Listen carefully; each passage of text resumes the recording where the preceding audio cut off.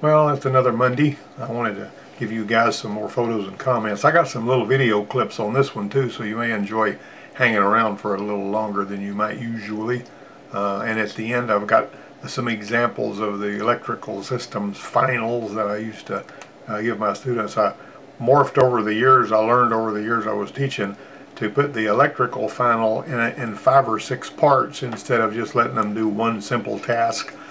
But anyway, let's move on with what we've got here.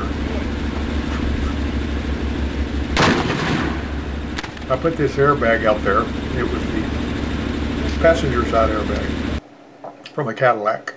And at the time I had a little keyless entry set up in that black box you saw so that we could actually hook up the airbag, defeat the little shorting bar between the pins on the connector and wire this thing up so that when somebody could use a remote fob to light off the airbag, because I didn't need anybody to be close to it because those things can kill you if they go the wrong way.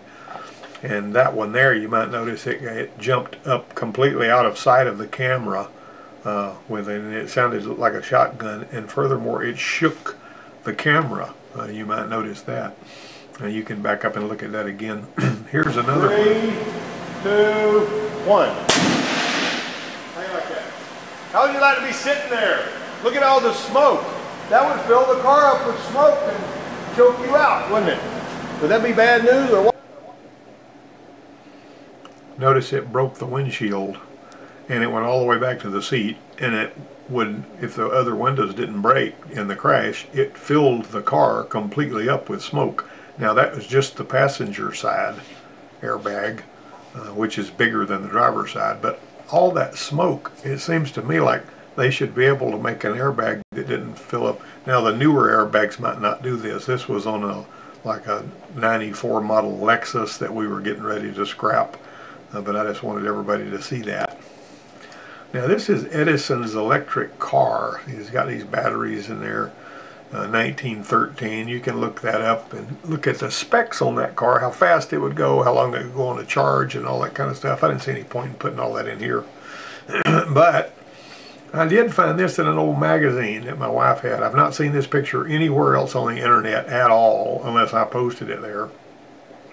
This beating this horse, this Buick defeating this horse, would never have happened with an electric vehicle, ever, back in these days. Now, nowadays, obviously, an electric vehicle for short distances works, as good as a gas burner, and they say, oh, it'll outrun it and all that kind of stuff.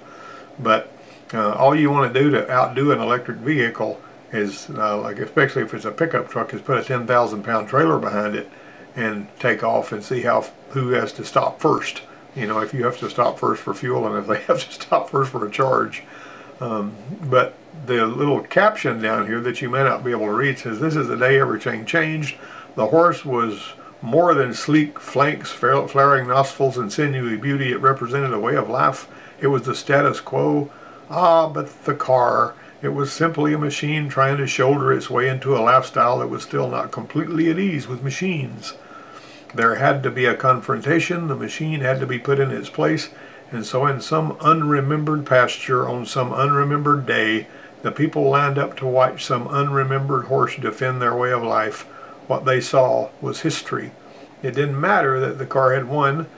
The mere fact that there was a victory. The automobile had arrived, and the technology and tempo of an entire country, indeed the entire world, had changed forever."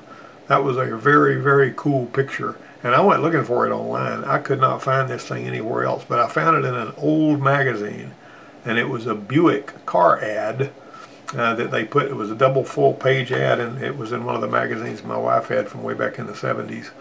But I don't know, this is just amazing to me to look at that picture and all the details in it. Now, that is B2300 when I go to get food in the morning.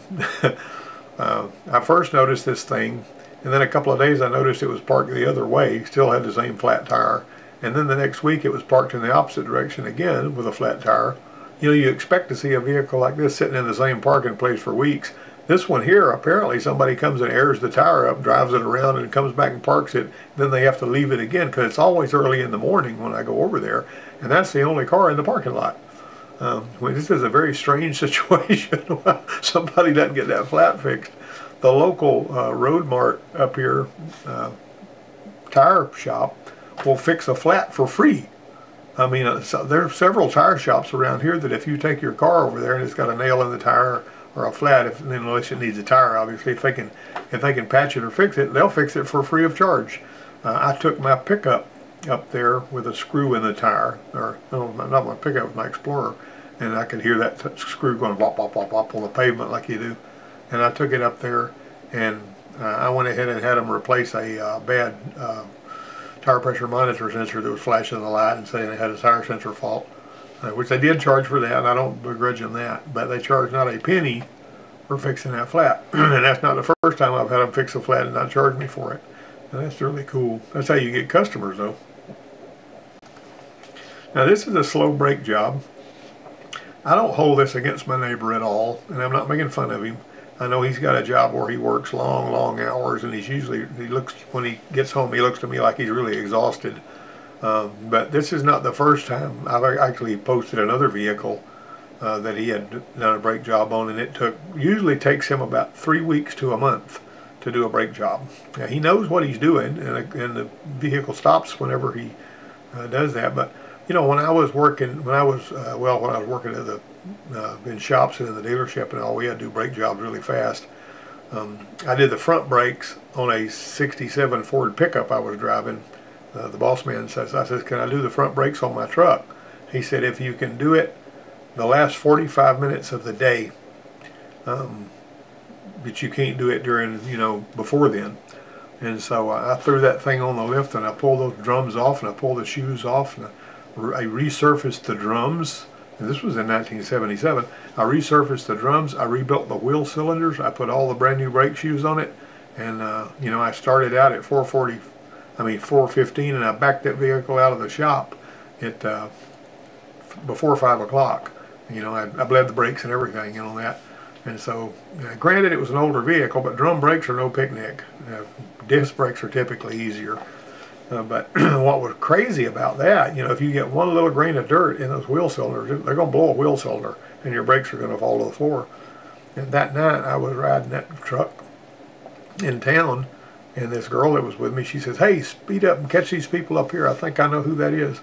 And so the vehicle in front of me was a station wagon, and it was acting like it was going to go through the yellow light. And so I hammered down and picked up some speed, and I was, 7 or 8 car lengths behind it. And then the station wagon chickens out and stops without warning when they looked like they were going to go ahead. And I locked the brakes up on that truck, and I was thinking the whole time I was sliding that 100 feet or whatever it was that I had really been in a hurry when I rebuilt those front brakes, but they held. Anyway, it usually takes about 30 minutes to an hour, even if you're slow, to replace brake pads and rotors on most vehicles. But this guy right here, bless his heart, he works really hard all the time, and I think he does it as he can and as he feels like it or something. But like I say, when he's done, the brakes work, but it takes him a long time to do a brake job. Now, these cabin air filters are interesting. Some of your Teslas have got huge air filters underneath the front. When you open it up, there's an air filter in there that's gigantic. It's like 2 by 3 feet or something. And then they'll have another cabin air filter under there, but not every vehicle has a cabin air filter. None of the vehicles me and my wife have cabin air filters. Not a single one. We have 2 Ford pickups in my Explorer, and we don't have any cabin air filters. Chevy pickups will have a cabin air filter, or in Chevy vans and stuff like that. Usually it's behind the dash, easy to get to. Some of your Nissan Altimas will have the thing right in the middle above, right in the center of the bulkhead. And it's really odd because the filter is going to be as big as this one, but it actually accordions together and comes out a hole that's only about half as big as the filter. And then when you get another Nissan filter to replace it, you accordion in there, stick it in there, and it pops back out. But the parts store will sell you 2 small filters where you stick one of them in, it drops down, you stick the other one in, it sits on top of it. But this one here was kind of funny. One of my guys pulled it out, and it had all that, whatever that is. It looks like catfish feed or something. I don't know what in the world that's, but it got in there somehow. I guess somebody threw it on the car and it got down by the thing. Now this is, I want to talk a little bit about diesel injector lines. What some people may not realize is whenever you've got a high pressure pump that's sending pulses of fuel to pop those injectors, every one of these lines has got to be exactly the same length as every other line. You cannot have a line, you know, before they bend these, they have to be exactly the same length as all the other lines. I had a diesel forklift I worked on one time, or a tractor or something, I can't remember what it was. This is 50 years ago. And it was misfiring on one cylinder, and that cylinder also happened to have a line going from the injector pump to the injector that somebody had built just out of tubing, and, you know, put the ends on it and all that kind of stuff. And it was a different length from the other lines. Now the timing of that injector pop is directly tied to how fast that fuel pressure gets there. And if that injector is going to fire out of time if that line is any longer or any shorter than any of the other lines. Furthermore, the radius cannot be tighter than a certain bend on that. And I don't remember what the radius is. I think it's got to be no tighter than 1.5 inches or something like that. Is the tightest bend you can have. You can have a bigger one, but you cannot have a tighter bend than that, because that'll slow the fuel down going through that thing on its way to the injector. I saw that and I just wanted to mention that. That's one of those little things that you learn. They also put these really heavy duty clamps on these things to keep them from wiggling around when that high pressure is shooting through them, because the pressure will be from 1,800 to 2,800 pounds or something like that, depending on which diesel you got.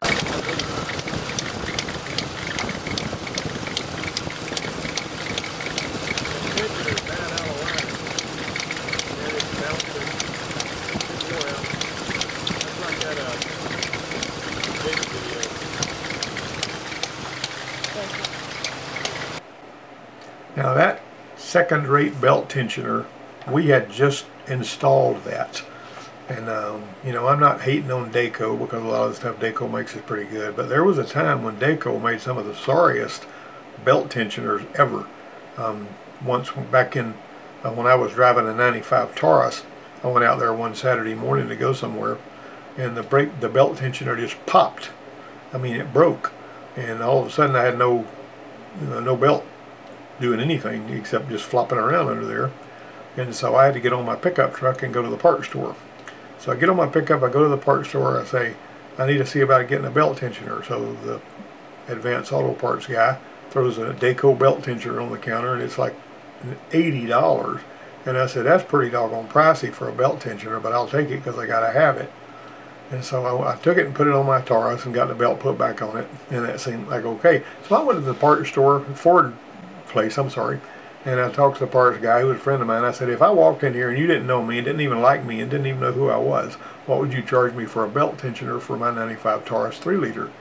And he said $55. Now this, granted this was years ago, I don't know what they cost now, but I says, print me an estimate on that. So he did, and I went back to the parts store and I says, look, the Ford place sells these for $55, and I showed him the receipt. I says, you charged me this for this belt tensioner here, 80 bucks. So you're supposed to price match. So what's the deal on this? Could you price match this and give me a refund? He says, no, they're selling them for for less than what I pay for mine, so I can't price match that. And I said, well, why don't you buy them from the Ford place and sell them and mark them up? I guarantee you the Ford place would sell them to you at a discount, and you could sell them cheaper than 80 bucks and probably be selling a better tensioner. Well, that story's not over. Not long after that, I got a different vehicle, and I sold that vehicle to my son, and he was working at a tire store. And he was noticing the belt had started squealing on the Taurus that I had put that belt tensioner on, and he looked down there. He told me, he says, Dad, I've sprayed silicone on the belt because it was squealing, and as soon as I spray silicone on it, the belt jumps off. And I went over, I looked, and I said, look, that belt tensioner's out of line. I mean, it was just like the one you saw in the video. and it was the same brand as the one that was in the video. I've seen that over and over and over and over. If we use one of those belt tensioners, whether it's on an Oldsmobile, an Altima, a Ford, a Nissan or a Ford or whatever, that thing's going to get out of line. Or not now. I don't know if they're like that now, but there was a time they went through a spell of making belts that were really noisy, that were shiny with flutes on them, and they would make a noise that make you sound like you had a bad bearing or something. And they also made those belt tensioners that get out of line. Like I say, I'm not saying anything negative about Dayco as a company, but I do know that I personally experienced some problems with their products. Not all their products, just some of their belts and the tensioners that I used. I got to the point where I wanted a Gates tensioner.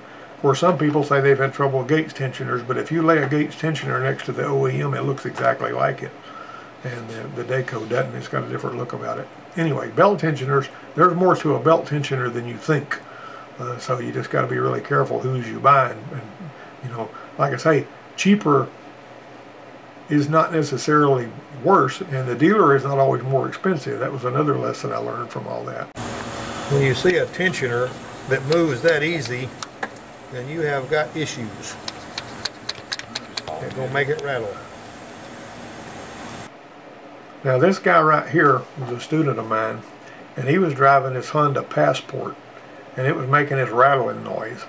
And when we went investigating it, that belt tensioner is supposed to be really, really, really tight to the point where a new one, this tensioner here, you have to squeeze it with a vise, and you have to put a pin through that hole and that hole to hold it, and bolt it back on. You put your timing belt on, and when you get your timing belt all put on there, you pull that pin. It's got to be a drill bit or something. It can't be a paper clip. That is a really, really strong tensioner. Well, when this thing here, kind of like the hydraulic hood springs, you know how they lose their ability to spring and they'll fall on your head and all that stuff. This thing had died like that. And another funny thing about this student was he had bought this vehicle for $1,500 from his grandfather. And he says his grandfather told him that a Honda is the only kind of vehicle anybody ought to ever own because that's the only real car anybody in the world makes. His grandfather was so totally sold on Hondas. And I says, well, and like I say, I'm not hating on Hondas either, because I mean, Honda's got some good ideas about a lot of stuff. They don't take marching orders from anybody else or copy anybody else's stuff, and a lot of their ideas are really, really good. And I could talk about their gasoline direct injection, that kind of stuff. But long and short of it is, they have better ideas on GDI than some of the other automakers do by far about the way that the low pressure side of the fuel system works. But what I was getting at was, I told him, I says, well, let's just check and see what we can find online about Hondas. And I went in there just at random, sat down at my desk, and I said, I typed in, I said, you know, people that have had problems with Hondas, and this website popped up. I don't even know if it's still online now, but this was like 15 years ago, and or maybe 10. He says, it said HondaSucks.com, and there was line after line after line after line of people who said they'd never own another Honda. But the thing about it is, it doesn't matter what make of vehicle you get, as long as it's not something like a Yugo. You're basically going to find some people that really love that, some people that are neutral about it, and some people that hate it to the point they'll never own another one. That's just the way that works. That's just the way people are. So you can't really say, if you buy this brand of vehicle, you won't have any problems. You cannot say that. You can also not say, if you buy an Asian or a German car, or even an American car, you can't say, if you don't want to have any trouble, buy a Toyota or a Nissan or a, you know, whatever, and all that. I like Toyotas. I really got no problem with Nissans. If I was going to go Asian, though, I would probably go Toyota first and then down from there. Hyundai and Kia is pretty good, but and they're growing, and they make their cars look sexier with them funky lights on the front of them and all that kind of stuff. But a lot of these younger engineers are trying to change everything really, really fast, and they're finding out. Well, the Vega engine, back in the Vega was probably one of the sorriest vehicles GM ever built because of that crappy engine they had. Well, they spent years in producing that engine in the laboratory, and they just absolutely knew that was going to be probably the best engine they ever made. But when it got out there in the field, the thing just started turning out to be a piece of junk, and everybody that's as old as I am, or remembers Chevrolet Vegas, you know, they were a beautiful little car, but the engine was sorry.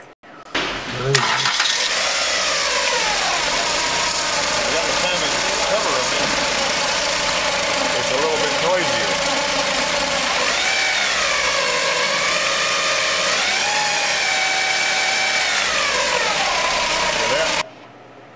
Timing belt with the round teeth, like that one there. Some of them have square teeth, some have round teeth.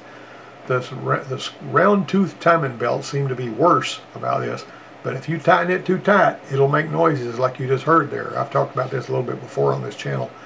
The square tooth belt isn't as bad to make noise as the round tooth belt for some reason. I can't explain that. I don't know if it's wind or what it is that's causing that. I've just seen it too many times. I've put timing belts on myself, over tighten them, the round toothed ones, and I've heard them make noise like that. I knew immediately I had to go back and loosen the belt. The Escorts back in the 80s used to develop a random misfire, but the distributor was on the opposite end of the camshaft. And initially, when that random misfire, we would replace the distributor, and it would seem to fix it for a little bit, and then come back. And I ultimately found out on those the timing belt had become too loose, and if you tightened the timing belt just a little bit, that random misfire on those Escorts would go away. You know, a lot of the times there's these interacting systems will confuse people. Now these are your relays. This is Ford, which is like a Bosch relay. See, Ford and the Bosch are very similar. It's a Bosch relay, but the terminals and the configuration is numbered. Now I'm not even talking about the potted relays that, you know, I've mentioned on here before. These right here are all mechanical relays I'm showing you here. The potted relays will look like this, but they'll actually have potting here, and they have got something different on the inside. But you might notice pins are 1, 4, 2, 3, and 5. And if you look at that, 3 is the common terminal. And then, see, 1 and 2 are your coil. So this was the coil. And these two are typically going to be the load carrying terminal. This one here will be the one that's hot all the time. And whenever the relay is not energized, whatever's coming in here will be coming out 4. Well, when you energize, you know, ground 1 and ground 2 and power 1, or vice versa, the power that's coming in here suddenly jumps and starts coming out here. Now, the other relays are numbered with these ISO numbers. 30 would be your common. See that? 30 is your common. 87, and this is a slightly different relay than that because it's got 5 terminals. See, this terminal here has been removed and it's not on the schematic. This is a GM relay. The genius about this GM relay, if it's a 4-pin, is you can plug it in either way. It doesn't matter which way you plug it in because it works either way. Because, excuse me, the 85 and 86 are the coil. See there? And they're catty-cornered across from one another. 87 and 30 are your common terminal and the one that's normally open. So when you energize 85 and 86, whatever's in 30 is going to come out 87. On the Ford's the same thing. This is your common terminal. These 3 right here that are all facing the same way on this standard ISO relay are all start with a C. Coil, and common. And this one right here is your normally open. So when you energize this one and this one, whatever's coming in here jumps out there. When it's not energized, whatever's coming in here is coming out that middle terminal. See? But you notice 87A and 87A, those are both the normally closed terminals. And then your other GM relay is like this one, except it's a bigger relay. And this one is actually numbered, you know, 30, 85, 86, and 87. Now, I may have these, I don't know. I believe 30 and 87 may be transposed on this, but it doesn't matter because it works either way. And furthermore, the relays are not polarity sensitive where the coils are concerned. That's why they don't have a clamping diode, because if they did, you would burn something up when you plugged one in backwards, or if it was wired up backwards. So see this little, on the schematic right here, they show this little clamping diode. This one here shows it, but you can't see it. That's not a clamping diode, I'm sorry, it's a clamping resistor.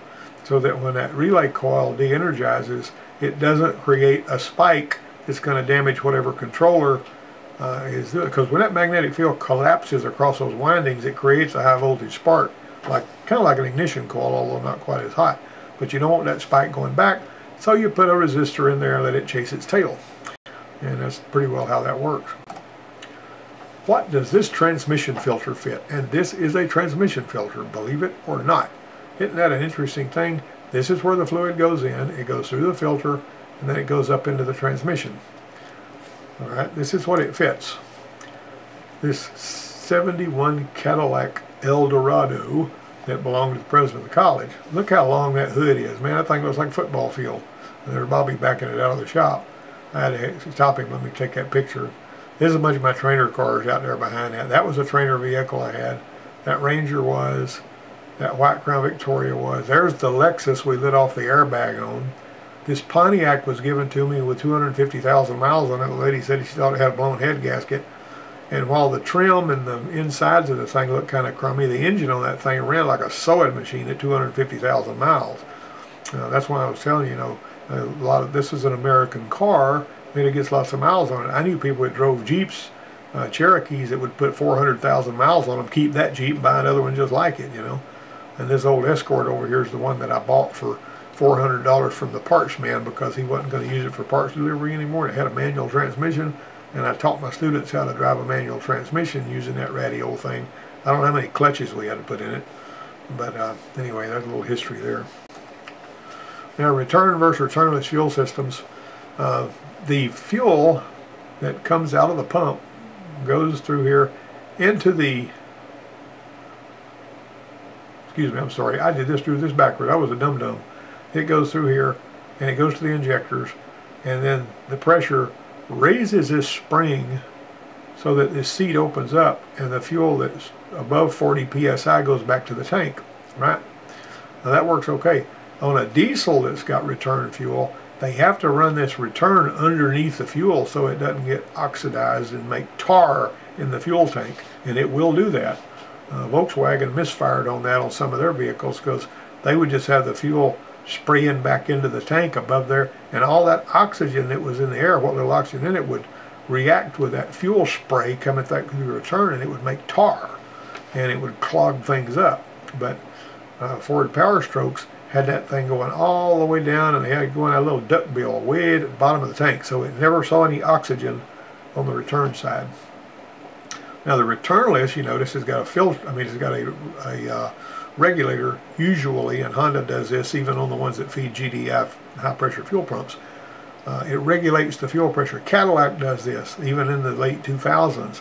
They have a regulator right there on the fuel pump in the tank, and they've only got this one. Chrysler was doing this in the mid-90s, and that was the crazy thing about the Chrysler stuff is I worked on a Dodge that had a misfire on cylinder number 1. Drove me crazy until I realized the fuel pump was cavitating and the engine was sitting in there at a slight angle with the front up, and the highest part of that fuel rail was where the number 1 injector was, and there were bubbles coming out of the fuel tank going to the top of that rail. It was not a returnless system. I mean, it wasn't a return system, so that air couldn't go anywhere, and you always had air instead of fuel at that number 1 injector, and it was causing it to misfire on number 1. I thought I was going to go wacky trying to figure that one out, but finally I did. Don't remember exactly how I landed on that, but the fuel pump was the problem, making it misfire on cylinder number 1 because it had a returnless fuel system and the way it was. Now I had another one. I had a Lincoln Town Car, mid-90s, with a 4.6, and it was sitting level, and that had a cavitating fuel pump creating air bubbles, and that one there, because of the fact that it was sitting perfectly level, had a funky idle, and I was checking it for that, and when I hooked the SBDS machine up, it had a walking skip that would walk through the fire in order 1, 3, 7, 2, 6, 5, 4, 8, and then it would start over. And I called the hotline, it stumped them, they had no idea what to do, but it turned out when I looked at the gauge, it was bouncing, and I said, well, that means there's air in the fuel. And so I put a fuel pump on that one and took care of that rough idle problem. That car only had 15,000 miles on it, and it had been bought and then traded in because the person that bought it first didn't like that rough idle, and the Lincoln Mercury place at the time couldn't figure out what was wrong with it. Our dispatcher bought it, he had me look at it, and I finally figured it out. Now if you're pumping anybody that's ever bled brakes and forgot to make sure the master cylinder had plenty of fuel in it, brake fluid in it, would run that thing out of brake fluid, and then you've pumped your system full of air and you got to start all over. Well, what I would do, thinking about chicken house waterers, is I would get a bottle, clean it up, wash it out with brake sparks cleaner, clean it up and everything really good, where there was, put brake fluid in it, dump it out a couple of times, then I'd fill it up with brake fluid, and I would stand it in the master cylinder like you see right here. That's a perfect thing because it's not gonna, the fuel, good grief, the brake fluid is gonna only gurgle out of there whenever it gets below the mouth of the bottle. And you'll see bubbles coming up in here. Furthermore, you have extra fluid capacity. You have a sight glass here, so you can actually see how much brake fluid you have left at a glance, usually from inside the car, unless the hood's got you blocked. But that is the smartest way to do that. And you know, you just got to fill that thing up and, you know, hold your finger over it and turn it up in the master cylinder. You can actually, you know, flush your brakes like that too by opening all the bleeders and just making sure you keep fluid in there. And that's one of the best ways I ever found. I don't know who else, I don't think anybody else has ever done that. If they did, I didn't copy anybody. I just came up with this idea myself. You got to think outside the box if you want to do stuff that works good. Now this 88-302 Bronco had low idle vacuum and black smoke. And initially they thought maybe a bad leaking intake gasket or something like that. And this was a map sensor vehicle, so it was reading vacuum to determine engine load, and it had low idle vacuum, like 12 inches, and it was puffing black smoke. It ran pretty decent above idle, but when that thing was idling, it was terrible. Well, I told my buddy Donnie was working on this, and I said there's two things usually that cause it to have low engine vacuum idling. One of them is late ignition timing. He said, well, I've already checked that. Of course, he didn't really know if the balancer might have slipped, but the balancer was new, so probably didn't. Secondly, I says, late valve timing. He said, well, I don't know about that. And I said, well, you don't really have any good way to check it, but late valve timing. Also, something else that will make you have low intake vacuum whenever it's idling is if EGR is flowing. But that will typically also make it idle rough. And EGR is not supposed to flow at idle, except on the diesels. And if you open the EGR on the diesel, it makes it run really quiet, which is interesting in and of itself. This is what happened. The person that put this balancer on, he put a new balancer on, this is not a picture of that balancer, but it's one like it, didn't tighten this bolt enough. He probably just tightened it with a ratchet and a socket until he got tired, and then he stopped. Well, this is supposed to pinch against that gear so that this key is not carrying the entire load of pulling the camshaft. And so what happened there was, you know, this thing turns in this direction, right? Okay, so what happened was the crankshaft actually sheared the key, left the keyway behind, and started to move, and it got this much out of time. The valve timing was this much, and this was a roller chain too, you might notice. So anyway, the fact that somebody didn't tighten this up enough to pinch that gear, this right here is just to locate the gear. It's not to carry the load of the whole timing chain. When he got the thing back in time, I don't remember, there may have been an issue with having to, they may have had to replace the crankshaft. I don't remember that. I do know they had to replace that gear. But anyway, long and the short of it was, that was the root of the problem. And whatever has to be done there. Exactly. Here's a cool Mustang turn Hey, signal let Alan upgrade. see that. See there? Mm-hmm. That's cool. He's got it. That was a kit. My buddy Donnie, that's at his shop. And this guy, originally, he wanted an engine rebuilt. He bought an engine that was used, and he says, I got an engine for this thing that I bought that was running whenever it was taken out of the vehicle. And he said, I'll bring it to you. He said, I'm going to clean it up some first. And so a couple of, about a month went by before the guy brought the engine, and when he did, it was locked up. And Donnie looked up in there, the whole inside of the engine and all was all rusty. And he said, what did you do to clean this thing up? What did you mean? He said, well, I took the pan off and I sprayed a bunch of Dawn dishwasher liquid in there and I washed it out with a hose. This was a bad idea. Anyway, they had to do massive amounts of work to get that thing straightened out. Anyway, he built the engine, put it in there, and he restored the Mustang, his beautiful car, and he's got this fancy lights on the end of it. That's a little funny story there. Now this one here, this is what happens when somebody keeps trying to run the air conditioner when it's locked up. They don't pay any attention to the noise. They just turn it on and they let it run, and it'll make some smoke. Now this is a test board I built for part of my Electrical 1 exam. Now what I would do is I'd either put a bad relay there, or I would push one of these bug switches, which they weren't allowed to touch and you couldn't tell if it was pressed. And they would have to push this button, this fan would not run, and they'd have to find out why. Now I had another relay that looked exactly like, I had two relays looked exactly like, one of them was doctored, and also these would break various different circuits. And so the power was connected here to that bolt, and the ground was connected there, see? And so that's how you would get power into this thing. And it would light up, well, actually put power here and ground here, it would light up the LED over here. And so I say if you ask for a relay and you get if you plug a relay in, then the relay don't fix it, you're done, and you fail the exam. But if you guess, then you know, what I wanted them to do was pull the relay, and I wanted them to check for, and operate the switch, and I wanted them to check these terminals with a little cheap test light I had that was an LED test light. And I said, you're looking for 2 powers and 2 grounds. When you've got that switch depressed and the relay removed, you should have 2 powers and 2 grounds. If you don't have 2 powers, you have power coming in on your common, right? And you got a power coming in on one side of your coil, and when you're mashing the switch, you're going to have a ground here, and you're going to have a ground coming back through your load. So that you can really quick isolate if you pull it out and know what you're checking and know which terminal switch. You can find out what's wrong there. This is another worksheet I had. It was part of my electrical final where they had to build this circuit and do all of these things, and that would take them through everything a meter was supposed to do. And that would tell me if they knew how to use a meter or not. This was my final exam. I would also tell them, I had that fan board that I've showed you on here before, and I'd have them wire that up using this schematic to wire it up and make it work like it was supposed to. And that's like a General Motors cooling fan circuit. Well, I accidentally put that on here twice. This one here, I would have them do a starter voltage drop test, and then I would circle whether it was right or wrong, and I would have them identify the test points, positive and negative, on the vehicle sign for doing a starter voltage drop test.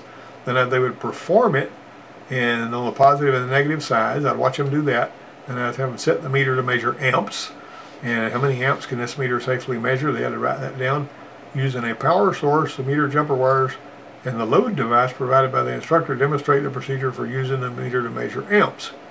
And that would be a 20-point thing. But the long and short, then they had to use the Ohm's law basically to calculate how many ohms the load had when it was energized, which is going to be different if it's a light bulb, different resistance energized than it is when it's not. This is one where I would put a bug in the charging system on that little Ford Ranger. Now I even had a schematic, and I had all these little words down here, so they could look at all this stuff and they could go through that and try to figure out what was wrong with the charging system. And the guys that would gather up with a couple of other guys all semester long and just fill out their worksheets while watching those other guys could never pass a final exam, a hands-on final exam. This one guy was standing there 30 minutes after I gave him the paper looking at it because he didn't know what to do because he had never done the work during the semester. Another guy never wanted to do a strut. He never wanted to pull a strut off. And so when he had to pull a strut off the following semester, when he refused to ever do it, it was one of the worksheets he wouldn't do. He didn't know how to pull a strut off, and he was working on a PT Cruiser, and he spun the nut off in the middle of the strut, and the strut underneath there went popped off, and he had it all laying up in pieces on the workbench and all. And another guy wouldn't do ball joints because he just thought it was too much trouble. And so the first time he went to work in the field, the first ticket they handed him was ball joints on a pickup truck, and he absolutely had nowhere to start because he wouldn't do the worksheets. You try to work them through all those tasks, and somebody can know how to play the game, get past all those task sheets by watching other people or working with other people, or I'm helping him, this kind of thing, get in trouble that way. Well, this is the final slide, and I really appreciate you guys coming around, and I appreciate you listening to my videos, and I hope that you'll have a good week. And hey, let's be careful out there. I'll see you next time.